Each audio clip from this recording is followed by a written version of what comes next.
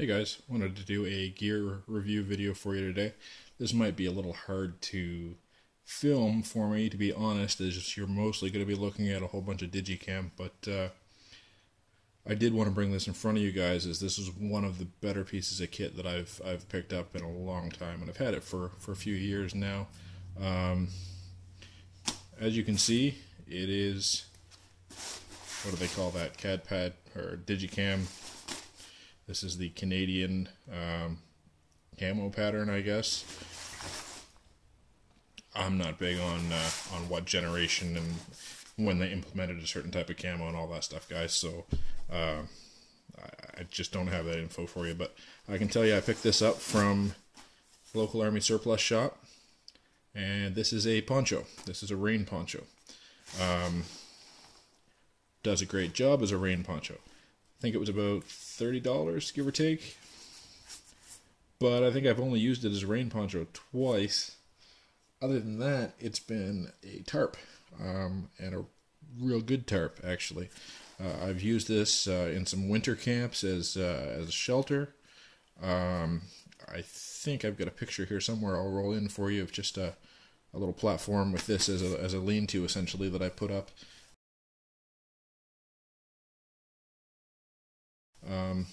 But it's done a great job. This thing is nice and heavy.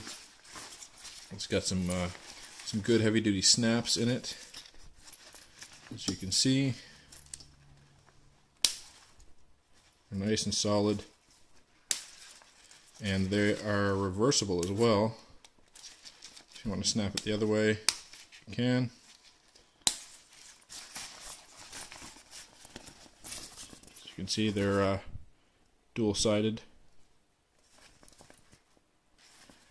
These are only single stitched, but I haven't had any trouble with them coming out at all. Any of the seams, well, actually let me show you as well.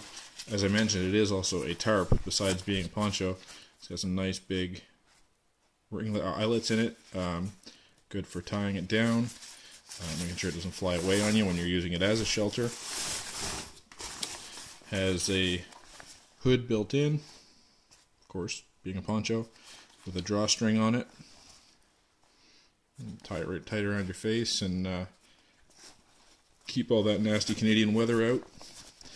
As you can see, any inside seams are coated as well as stitched. Keep it nice and waterproof. I don't know how well that's focusing for you there. There we go. So yeah, there's a rubberized or a wax coating over all of those seams. And on the inside of it, it has, let's see if I can get to it for you here. There we go. I guess this would be the waistband, essentially. Once it's, you tie that around your waist once you've got it on, cinch it up.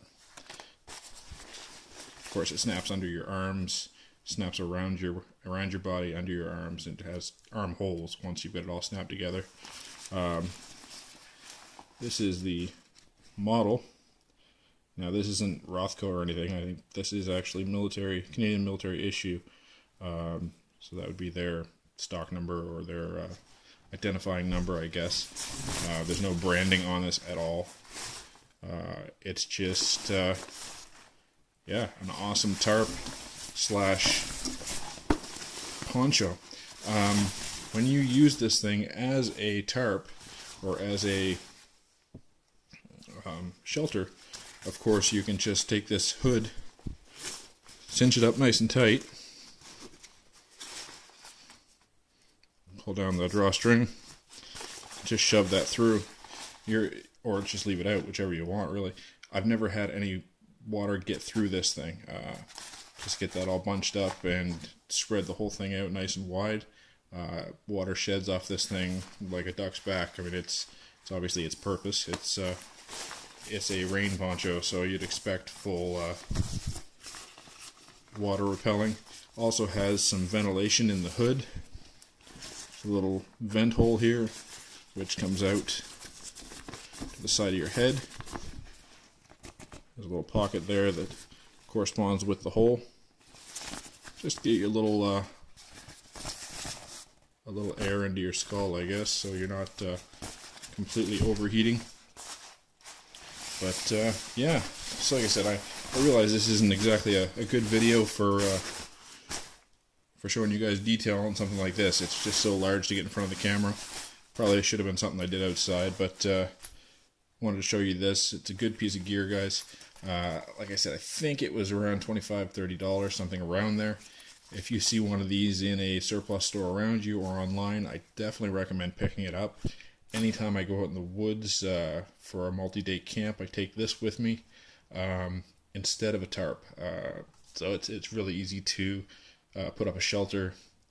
Main thing I got to worry about with my shelter is,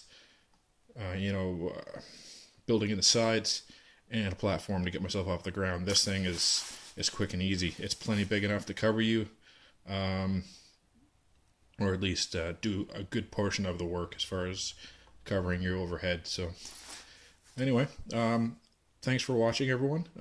Go ahead and give the video a like, subscribe. If you have any questions, comments, feel free to leave them below. And have yourself a great day.